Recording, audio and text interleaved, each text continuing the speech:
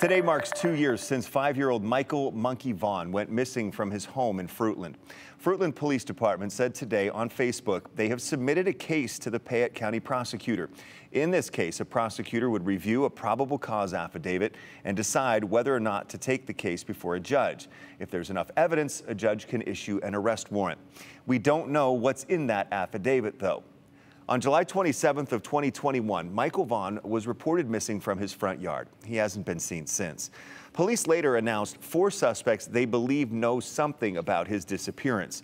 The Fruitland Police Department has also searched the home and excavated the backyard of a neighbor after a specialty trained dog hinted at human remains. However, none were found.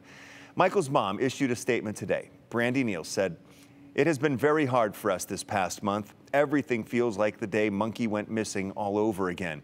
It's so hard every day, but for days like these, birthdays, Halloween, Christmas, everything without Michael here is heartache. We stand strong with law enforcement, the community, and family."